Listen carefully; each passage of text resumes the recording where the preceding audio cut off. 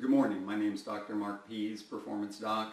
Today I'm going to be talking about Ketonix. This measures breath acetone. Now that's distinctly different than the blood ketone, which measures beta-hydroxybutyrate. Your beta-hydroxybutyrate is more like a warehouse. That is, it accumulates in your blood as you're in ketosis longer and longer and longer, and at the levels that you're in ketosis. Whereas the Ketonix, the breath acetone, actually measures what's happening in the manufacturing, the smoke coming out of the chimney, if you will. Okay? So, if you open it up, you will find that it contains a number of different items. And I've modified this somewhat for my own use. First off, I put the battery, the charge interface to the computer here, the battery is here, and the breath is here. That leaves a place for me to insert a book and a pen here to track everything. And you're going to want to mark it down what you're doing, but essentially what you do is you charge your battery, you insert it into the device, and it is blinking blue. Now let's talk about the lights. This is enabled with 4 different color lights. You have blue, green, yellow, and red. And each one of those levels corresponds to a different level of breath acetone. It will fluctuate throughout the day. Okay? That's number 1. Number 2 is that is entirely different than the beta-hydroxybutyrate, which is the blood ketone measurement. So if you have a manufacturing plant which is going up and down, up and down, up and down, and you're shipping your ketones out to have them used, what happens is this goes up and down, and you have a warehouse here. Now eventually, that warehouse in the morning will either have a lot in it, a little, or none. Okay? That's a combination of how much you produced during the day and how much you used. So do not expect the breath acetone measurement at any time to necessarily correlate with what you have in your warehouse. That's going to be your morning blood ketone measurement. Okay? And as you can see right now, your breath, this is blinking, and it will continue to blink. This device needs to heat up, to warm up, in order to be ready for the measurement. And you'll be able to tell when the device is ready to measure, because the blinking light will turn into a steady blue light. Okay? So, we're waiting, and it takes a while. You will notice that while it's blinking, you'll notice that here you have 3 different notches, and here you have 3 different holes.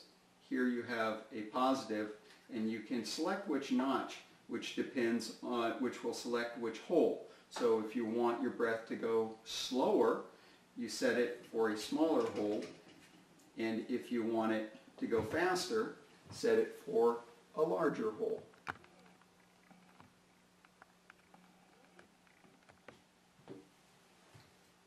I started out in the middle. Now, we're talking about the main purpose of this is, as you know, we have metabolic conditioning, then we go to metabolic calibration, then we go to metabolic conversion, and metabolic commitment. So conditioning is where initially you're getting your body used to using fat as a source of energy. Typically, our current diet uses glucose and carbohydrates as an enormous amount of energy, and our fat metabolism is deconditioned, just like a muscle. We haven't used it, it became weak. Okay? So that's step 1, is metabolic conditioning. You start to get your fat metabolism conditioned to the point where it can supply enough energy for your body to run off from. Number 2 is calibration. Metabolic calibration, and that's when you actually sit down and you learn for your body, and everybody's body is different, what gives you high ketones, what gives you low ketones. Okay, what impact does a 20-minute walk have? What impact does it have if I go ahead and have a glass of wine versus a beer? What impact does it have if I eat oysters or sardines rather than some beef or some vegetables? Okay? That's what you're after. You're after calibrating your body, actually learning for your body what causes greater levels of ketosis and what causes less levels of ketosis. As you see, we're at blue. Okay? So the next thing you want to do is to, when you take your breath, do not go and then, blow off the top. What you want to do is to blow off the bottom of your lungs, to use the absolute lowest part of the last air out of your lungs. Now, it's important to talk a little bit here about pulmonary physiology. Your lungs, as it turns out, you can force your lungs to take in air, and then you can somewhat force it out, but not all the way. You can't force out all the air out of your lungs. The lungs are elastic, and the last portion of the lungs will collapse themselves. And that's what you want, is the final collapse themselves, because you are not able to physically force that out. What you need to do, though, is to relax and just allow the lungs to go by themselves. Yeah, you can force out some, but it's that last bit of relaxation where the elasticity of your lungs are contracting by themselves to bring it on down.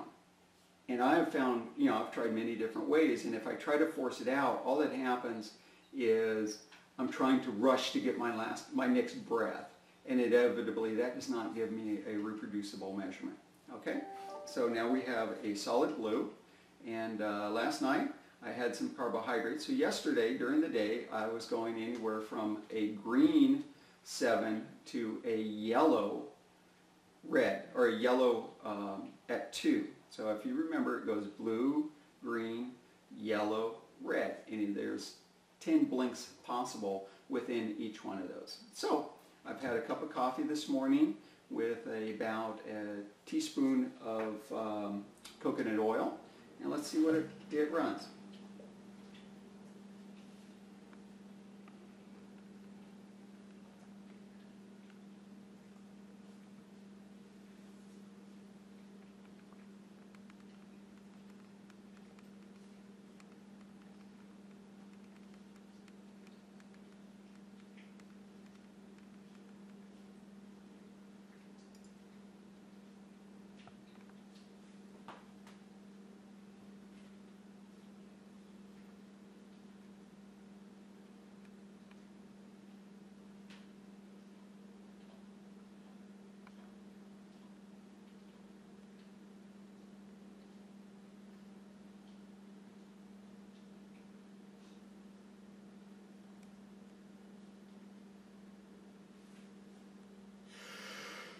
All right. 1, 2, 3, 4, 5, 6, 7. 1, 2, 3, 4, 5, 6, 7. Okay, so you can see I am of the 4 levels: blue, green, yellow, red. Red is considered sort of you're entering into starvation. I am currently at 7 on green. So for me, that's pretty good. That's a good solid breath acetone. It means my body is burning, is using the ketones a lot more than it is using the glucose. So then to go ahead and reset it, take this off, and it'll go back to reset. Now, after, one of the aspects of this device is after you take a measurement, the device needs to purge itself, and that's the blinking blue light. It takes the sensor and it cleans it off and gets it ready for another breath measurement. That's how come if you're going to take 2 breath measurements back to back, you need it to go from a flashing blue light to a solid light. Now, if you want to, you can set the threshold for blue, yellow, blue, green, yellow, and red, and that's done on the software. You can decide exactly where it crosses over from one to the other. So this is very, very, very sensitive. It will respond to a lot of things. It will respond to your level of activity, it will respond to your degree of calorie restriction, and it will respond to the degree of the various items that you're eating. Now, I know that everybody out there in this age of instant gratification would like to be able to go to a website and say, ooh, I had 3 ounces of beef. 20 minutes later, it should give me 4 green flashes. That's not how it works. It is your body. You have to figure out what's happening with your body. It doesn't come with a drop-down menu. You're going to have to take the time in order to write down, this is what I did, this was the result. This is what I did, this was the result. And by doing that consistently, you will find out what you need to do in order to stay in ketosis. Now, here's the real challenge. That's the first thing you do. And that's what I refer to as calibrating your body, okay? Is learning what you do with your body, both activity, calorie restriction, and the food you put in will give what result for ketosis. After you've been at this for somewhere between 3 to 5 weeks, your body will have converted. That's the third level. Remember, the first was conditioned, the second was calibration, and the third is converted. And that's where your metabolism, your fat metabolism, your ketone metabolism, is actually strong enough to support all the metabolic needs of your body for energy. Now, you'll always have background glucose. I'm not going to address that at this point. But that you can rely on a steady stream of ketones in order to keep things going. The fourth is metabolic commitment. This is where you say, you know what, I really like living high energy. This is the way that I want to live. I do not want to live low energy anymore. I do not want to have the fact that carbohydrates and the high levels of insulin give me a 30 to 50% greater chance of having Alzheimer's. I don't want that for my future. I want my future to be one of where it's my body, it's my mind. I'm going to live the life that I want to live. Okay? That's metabolic commitment. Now, in order to do that, you're going to have to address the issue of sustainability, because this is a new lifestyle. You know what is possible, you know how to achieve it, and you know what you're going to need to do. Okay? Now, what you need to do is figure out how to make it sustainable. And that's where this is really good, is there's no simple recipe, there's no simple menu where you can go. You're going to have to figure out what foods, what activities, what sleep schedule works in order to produce ketosis. This measures the activity on a minute-to-minute level of what your body is producing, the breath acetones, which are directly related to the level of ketosis that's going on at any given time. And so that's where this is really valuable. You can start to sample new foods to figure out, well, can I eat green beans? For one person, it may be they may be able to stay in ketosis if they have 60 to 80 carbs a day, grams of carbs a day, where another person may have to have 20 grams of carbs a day. Okay? You don't know. It would be a real downer if you had selected 20 grams per carbs a day and you found out that your body was actually one that could do 80 grams of carbs a day.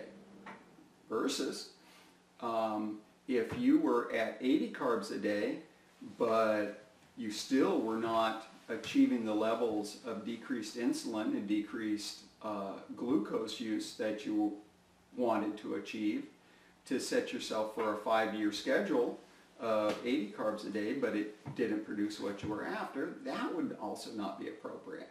So this device, what it'll allow you to do is to calibrate your body to, on a minute-to-minute, decide what foods give you what level of ketones, what level of activity give you what level of ketones for production. Whereas the blood glucose, the blood ketones, that is just, when you wake up in the morning, how much beta-hydroxybutyrate do I have in my storage room? Okay? That's really what that is. This tells you what the manufacturing plant is doing. Whether you're operating at a green 3 or you've increased it to now you're operating at a yellow 2. Or if you've gone a little bit too far you're operating at a red 3 level. Okay? And you can set your level again, the level of manufacturing that you want. You can go in and you can set the thresholds for blue, green, yellow, and red. But that will just change the color of the light that's flashing. It won't change what's actually going on in your body. Okay? So, again, I'm Dr. Mark Pease, Performance Doc.